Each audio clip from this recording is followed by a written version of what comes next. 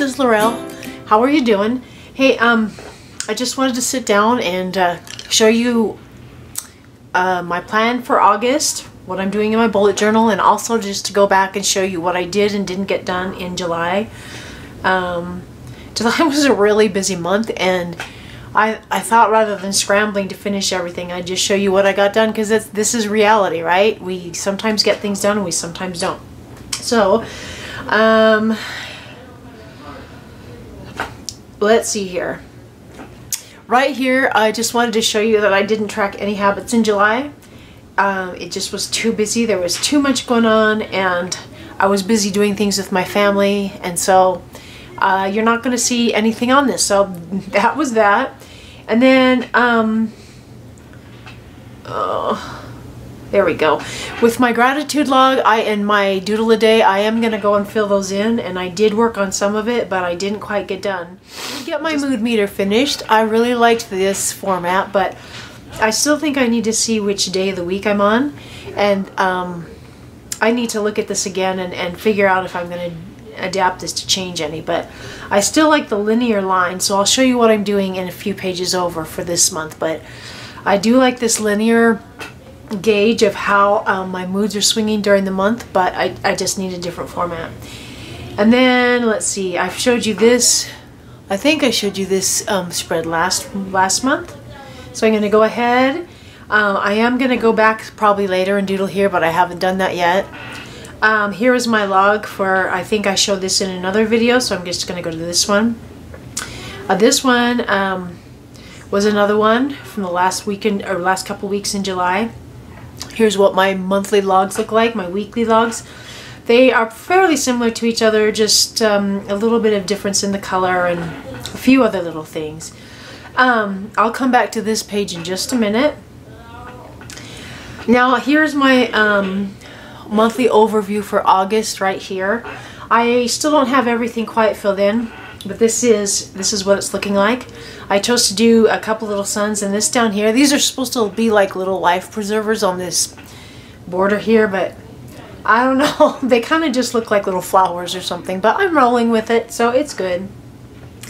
I haven't put in a habit tracker here because I don't know if I'm going to keep doing that. At least not in that format. I do think I want to track some stuff. I don't know if this one is serving me very well. I just don't seem to use it much, or I forget to fill it in, or I've just got to figure out what I'm doing. So anyways, hopefully I'll be able to show you that more about that when I figure out what I'm doing. So for now, it's just going to go ahead and be blank until I decide what I'm doing.